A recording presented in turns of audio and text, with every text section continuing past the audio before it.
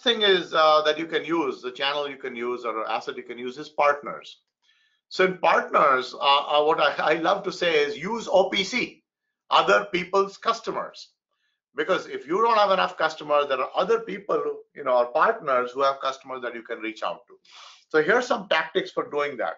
You can create a free account with an organization called HARO, which is Help a Reporter Out. So reporters are always looking for story ideas, right? So what you can do is you can actually sign up with this and say, hey, I have expertise in cloud, or I have expertise in e-learning, or I have expertise in cryptocurrency. So the reporters who are looking for stories will reach out to you, and that gives free publicity to your startup. So make sure you list yourself on this site. Write a guest blog post. Let's say you're not getting a lot of traffic on your website, but there's a partner website, and you can write a blog post. By the way, I do this on Forbes magazine. So Forbes has a way that they allow guests to write for them.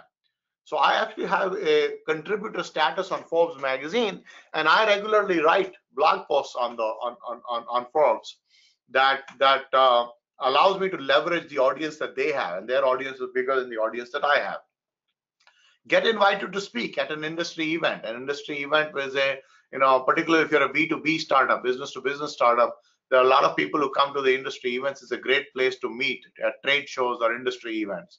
Find out if you can contribute an article to an industry magazine that people within your audience read.